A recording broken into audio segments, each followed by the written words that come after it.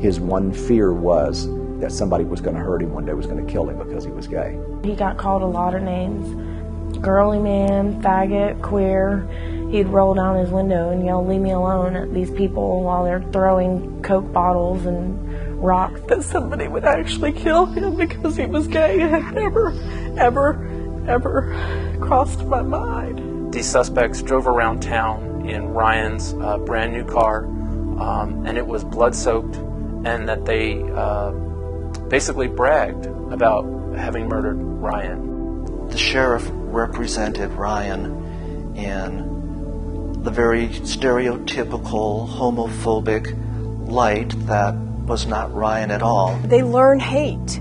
It is something that we're taught.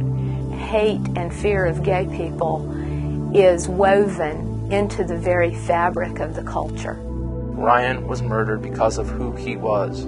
If it happens to gay people today, and it's okay, who's it going to happen to tomorrow, and who's it going to happen to the next day?